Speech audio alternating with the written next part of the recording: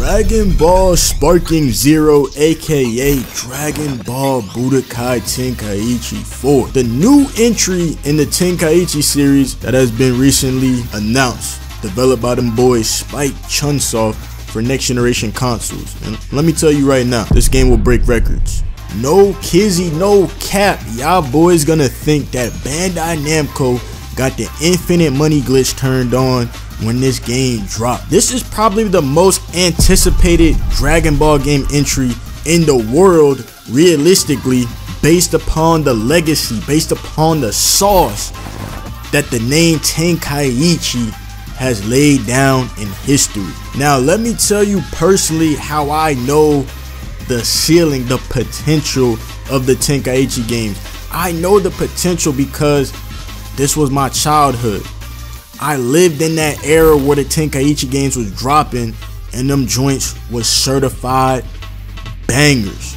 I mean, I remember getting the first Tenkaichi game for Christmas one year. I was like, bruh, this is next level. The 3D Dragon Ball Z fights, you were immersed in the Dragon Ball world and you got to experience the story. Then I remember the game that changed everything, where they refined everything and came harder with that motherfucking fire style. They came harder with that motherfucking heat. Dragon Ball Z Budokai Tenkaichi 2, my boy. That joint didn't become a PS2 greatest hit for no reason. That game, I recommend it. I remember my cousin's mom, my aunt asked me, yo, what should I get your cousin for Christmas? I listed that game. That game became a cookout certified classic staple over a summer. That joint was nutso.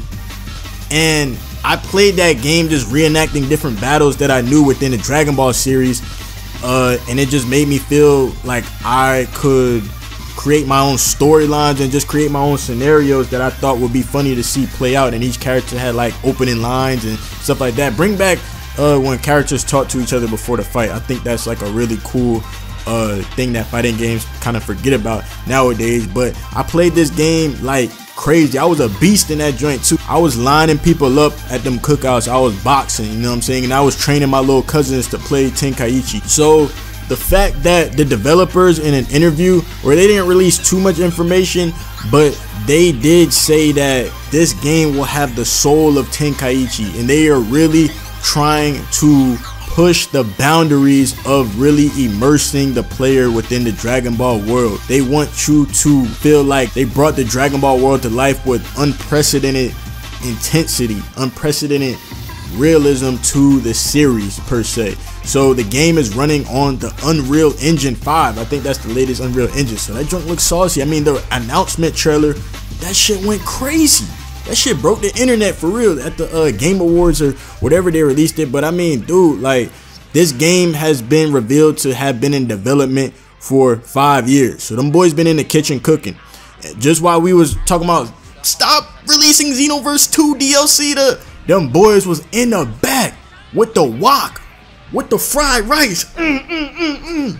Imagine them. You know that meme with the dude cooking with the wok and the rice flying everywhere? Them boys had the Chef Boyardee hat on in there, cooking for the next generation to enjoy such a series that's near and dear to my heart. So let me just get back to why this joint gonna break records. Like I said, they are really gonna take the soul of Tenkaichi and imbue it within this new iteration. So Tenkaichi games, it's a recipe for success. Success leaves clues, so they know that all the shit that worked for Tenkaichi, people gonna eat that shit up, you know what I'm saying? But it's going to have a whole new generation of players who have never touched the Tenkaichi game because those games are older now. There's a lot more gamers nowadays, and we have the new audience on the next generation console. The technological advancements they have in this game just make the game seem more appealing. Like, anybody who's seen the gameplay trailer, they're gonna be like, yo, if there was a midnight release, I'd be there, you know what I'm saying? Let me go ahead and pre-order this joint, let me wish list this joint, do whatever I gotta do.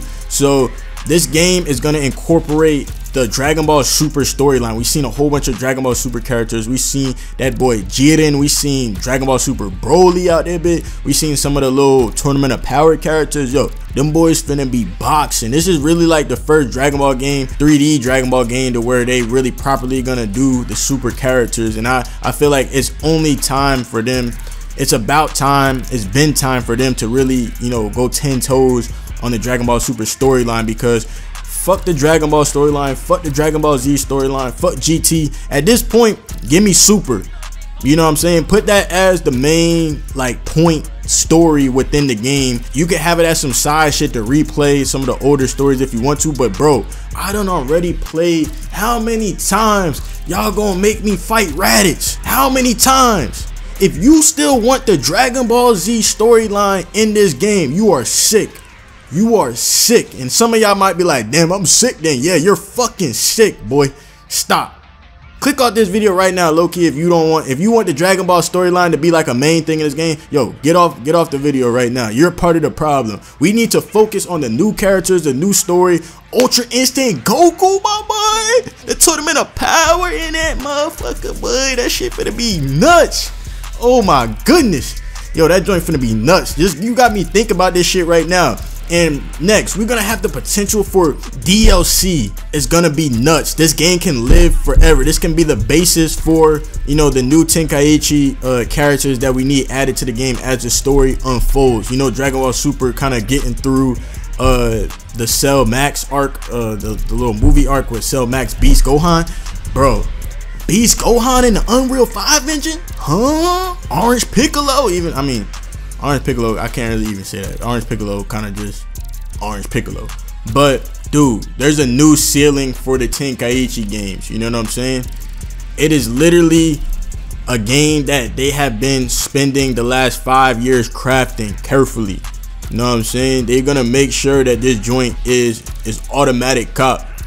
I don't even care. I'm going to just support Spike Chunsoft, whatever. I think they had a merger with the development companies or something like that. But it was, you know, I remember seeing a Spike on the screen back in the day and stuff like that when I was playing those Dragon Ball games. But, you know, the intros to the Tenkaichi games, legendary. The little mini games, legendary. You know what I'm saying? The damn split screen when you was playing with your cousin or whatever, legendary. The transformations in game that was just crazy, legendary, my boy. I don't care about the character customization, that whole universe. I don't care about making my own characters. I'm trying to utilize the legendary characters that Dragon Ball has established, and I'm trying to box. What is so hard about that concept? I don't care about the created character. It's a gimmick. I don't care, bro. Just give me the game, give me Future Trunks, and I'm taking your lunch money, boy. I'm slicing you up Frieza style. I'm turning you into a sushi roll, boy, and I'm burning attack. Bah! I'm sending you to the shadow realm, my boy. So, like I said, going back to the main point, this game is an infinite money glitch. Go ahead, type in the controls for the infinite money glitch in the background. It's gonna break records because it's word of mouth, it's nostalgia, it's new heights with technology, new story. Perfect time for this joint to come out. They had the Dragon Ball Super superhero movie. That joint was a banger. They had all the new content. There's just so much content for them to really cook with that it can't miss.